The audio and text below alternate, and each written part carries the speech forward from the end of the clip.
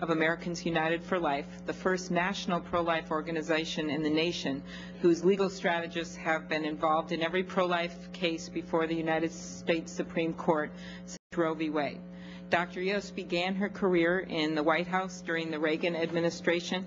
She has also worked as the project director of the Family, Gender, and Tenure Project at the University of Virginia and as a vice president at the Family Research Council. Welcome, Dr. Yoest. We look forward to your testimony. Thank you very much, Senator Klobuchar, Ranking Member Sessions, and members of the committee for inviting me to testify before you today. As you said, I'm here on behalf of Americans United for Life, and we are the nation's oldest pro-life legal organization. Our vision at AUL is a nation where everyone is welcomed in life and protected in law. We've been committed to defending human life through vigorous judicial, legislative, and educational efforts since 1971, and we have been involved in every abortion-related case before the United States Supreme Court, beginning with Roe v. Wade. I'm here today because of AUL's deep concern about the nomination of Judge Sotomayor to the United States Supreme Court. A vote to confirm Judge Sotomayor to our highest court is a vote for unrestricted abortion on demand and a move towards elevating abortion as a fundamental right equal to our freedom of religion and freedom of speech. A nominee's judicial philosophy goes to the heart of his or her qualifications to serve on the United States Supreme Court. And based on Judge Sotomayor's record of prior statements combined with her over a decade-long service on the board of the Puerto Rican Legal Defense and Education Fund, Judge Sotomayor's judicial philosophy makes her unqualified to serve on the Supreme Court. When judges fail to respect their limited role under our Constitution by imposing their personal preferences regarding public policy through their decisions, our entire judicial system of equal justice under the law is corrupted. In a series of speeches, as we've heard chronicled here this week, Judge Sotomayor has indicated a troubling willingness to celebrate her own personal preferences and characteristics. Several references have been made during this hearing to the judge's 2001 Wise Latina speech.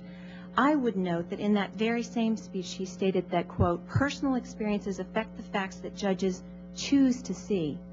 Not just what they do see, but what they choose to see. Of even greater concern, Judge Sotomayor stated in the same lecture that the aspiration to impartiality is just that. It's an aspiration, end quote. However, impartiality is not merely an aspiration. Impartiality is a discipline, and its necessity is enshrined in the judicial oath. A judge who injects personal experiences into a decision corrupts the very foundations of our judicial system. Perhaps the clearest example of Judge Sotomayor's problematic philosophy is her April 2009 speech in which she said, "Ideas have no boundaries. Ideas are what set our creative juices flowing. Ideas are ideas, and whatever their source, if it persuades you, then you're going to adopt its reasoning." We see her here building a case for judicial activism, yet creativity is the approach Americans want least from a judge. A judge who approaches the bench seeking to, quote-unquote, implement ideas is an activist judge by definition. The laboratories of democracy in our system should remain firmly lodged in the state legislatures, not preempted from the court. These troubling speeches did not occur in isolation. Looking at the totality of the judge's record must include her 12 years of service on the board of the Puerto Rican Legal Defense and Education Fund. During that time, the organization filed not one but 6 amicus briefs in 5 abortion-related cases before the Supreme Court.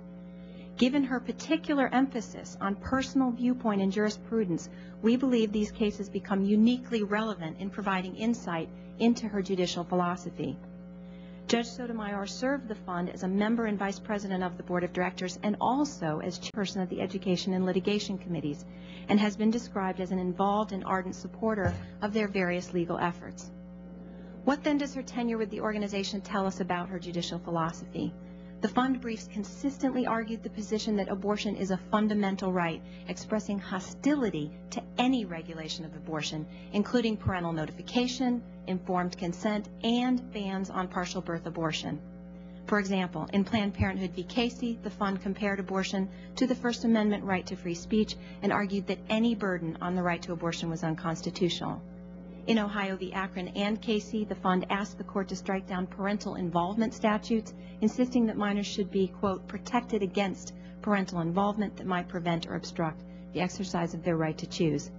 In Williams v. Zabarez, the fund argued that failure to publicly fund abortions was discriminatory. In Webster v. Reproductive Health Services, the fund argued against a requirement that physicians personally counsel patients. They even argued in Webster that strict scrutiny is required because of the preciousness of the fundamental right to abortion, end quote, underscoring not just a willingness to engage in creative jurisprudence, but an ideological commitment to advancing an extremist abortion agenda. In conclusion, I would like to end on a personal note related to the fund briefs. We've heard quite a bit about settled versus unsettled this week, and the one thing that we do know is that, as we've seen this week, this country is still very unsettled about abortion doctrine. However, among the American people, there are some elements of abortion-related policy that absolutely do provide common ground. Preeminent among these is a core American belief in the bonds between parent and child.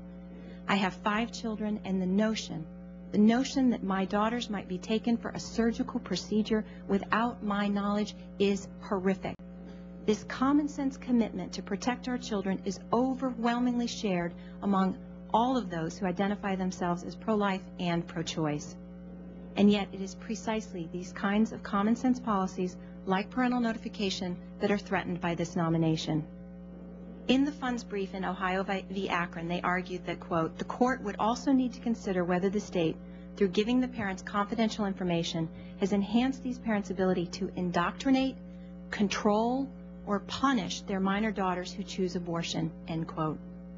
This is a viewpoint far outside the mainstream of American public opinion, and it points to another truth about the fund arguments in their worldview, which the evidence indicates Judge Sotomayor shares. While arguing to promote abortion to a fundamental right equivalent to the freedom of religion or speech, they actually wish to elevate it even further, placing it singularly alone among rights beyond the reach of the American public to regulate or even debate. Thank you very much. Thank you very much. Next we